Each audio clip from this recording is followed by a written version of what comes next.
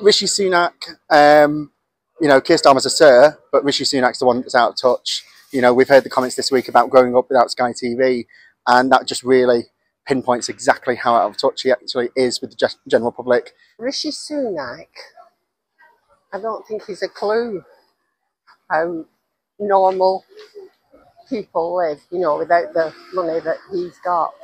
I mean, his thing that he was deprived of growing up was Sky Television. I mean, lots of people didn't even have a television, never mind Sky. Comfortable and wealthy, so potentially out of touch. Mr. Apologetic. He's had to apologise for everything he's done, from Partygate to the one that happened last week. People can see through it. People can see through Rishi Sunak, I think. He won't be getting my vote anyway. Every UK thing we've had have been better than not foreigners, but people who are not pure English. Sunak has just made a horrid job. Boris Johnson was the best, everyone knows that. I think it's a whack and power, me personally.